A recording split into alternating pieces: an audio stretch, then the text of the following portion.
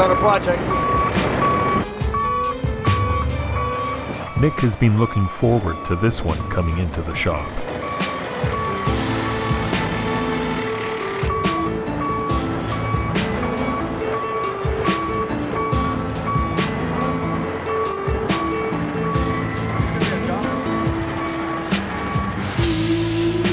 Rolling in on the flatbed today is a very rare 1970 Dodge Coronet RT convertible.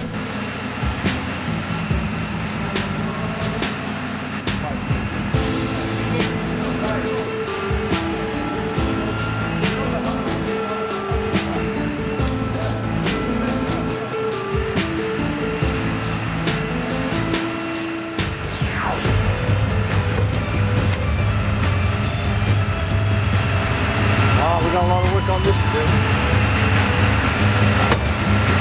Oh, it's gonna be a project.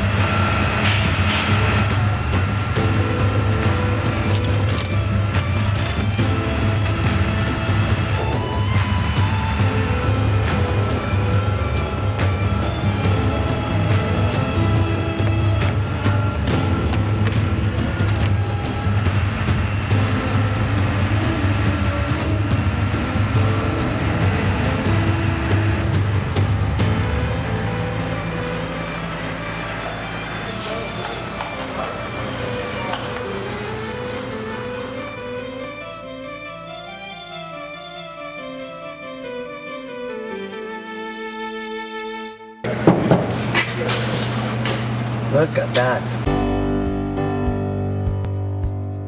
Look at the filter, rusted out. Pump is gone, alternator's gone. This Subaru looks original. Air cleaner, check this out. It's all genuine. This is a rare piece. Ram air. Look at that. Oh, this would be a nice project. Oh yeah. This is a car you restored to original. How many these units you said they make? 16. 16 cars? Yep. 16 like this. Convertible, 4-speed. 4-speed, It's a Hemi 4-speed. Yes, 18 split. Yes. All 440, 6 packs and Hemis all came with 18 split with the Dana. It's got the big pad also, I believe. 16 units. The car's owner, Joe, tells Nick that this Coronet survived the last 2 decades sitting inside a school bus in a wrecking yard while it waited for the previous owner to get around to a rebuild that never happened.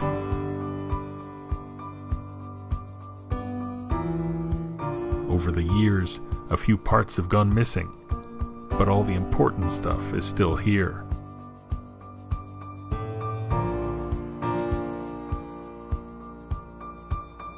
Joe wants Nick to rebuild the original 440 while he gets the body restored.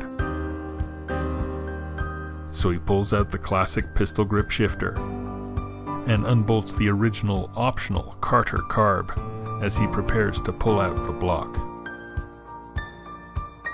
What we got here is a 1970 Coronet with a 440 engine.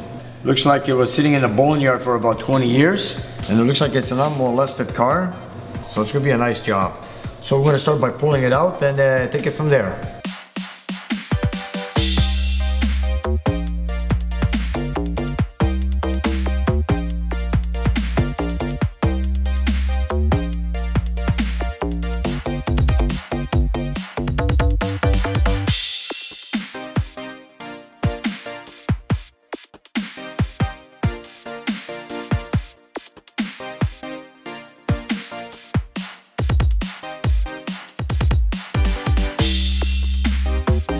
Nick would love to be the first person to get into this 440 since Chrysler put it together 5 decades ago.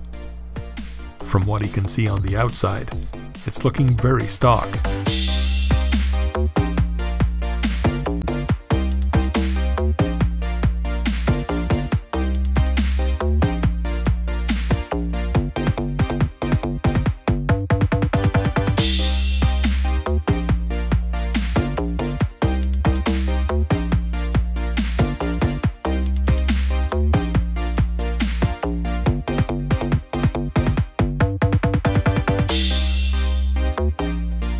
Oh, there it is. Now it's in our hands.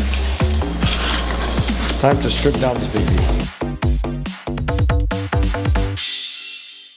Mopar spark plugs. Check it out. These are old. I can't wait to take off the cylinder head and see what's in there. Well, let's start removing the intake manifold, valve covers, exhaust manifolds, cylinder heads, and see what we got. There we go. Everything's hard and dry. So hard and brittle that seems to be original hose to the car. Well, it is over 40 years old. Let's take off the distributor. There we go. Next. There's a few bolts missing already, as I can see. Okay, take this one out. This is a cast iron intake manifold. It's also original piece.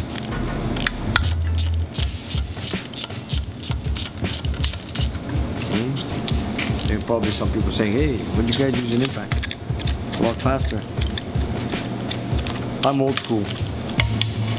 I'm in no rush. Let me just take it off slowly and observe what we're doing here. Oh, 2 bolts. The 2 bolts that were missing on the intake manifold. Now I know where they are. And I realized something. From what I see here, after we removed the intake manifold, it looks like this motor's been tampered with. You see this intake gasket? This should have fumes from when the motor was painted. As you can see, it doesn't have any, so this is a good indication that the intake gasket is being replaced. For what reason, we don't know, but we're going to find out as we start dismantling this engine. So, let's go further in and see what happens.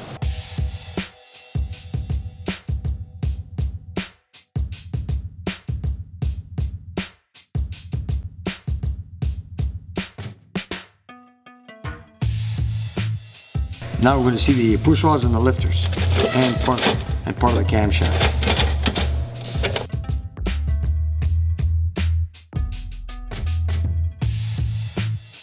Seems like everything's original under the valve cover. The rockers are all original. Head bolts, rocker shafts, rocker bolts.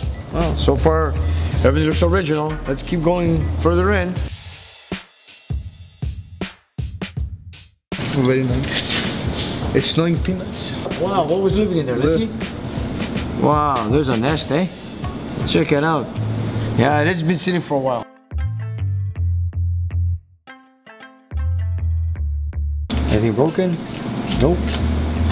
Everything's there. Anything alive? No creatures on this side. Now we use the gun.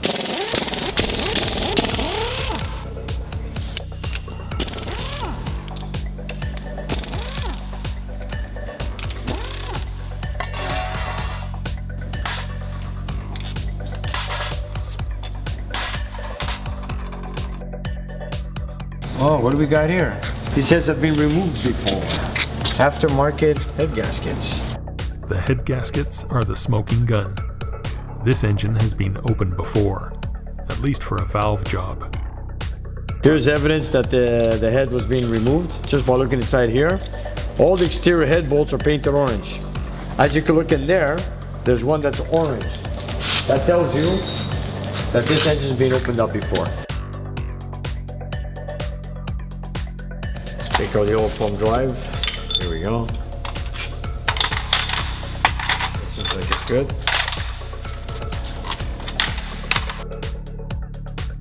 Oh, here we go. Tip it over towards you. Dipstick.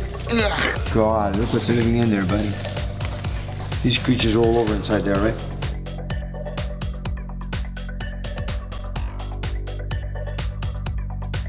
There. So it's perfect. Look at that.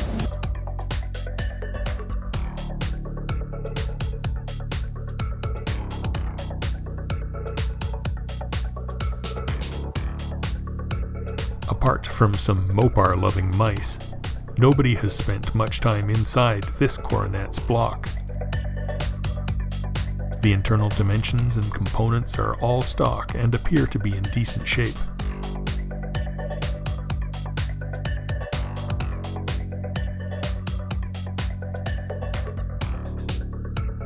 See how this is run parallel? Yeah. On a regular 440, this narrows in, and this widens over here. This is a copy of a hemi rod, exactly, straight. See? So he's got real 6-pack rods in this thing. Very, very nice. Now they'll send the engine for a dip in the hot tank. The next time we see it, it'll be getting bolted back together in Nick's engine room before moving on to his dyno for break-in and final testing. You don't want to miss it.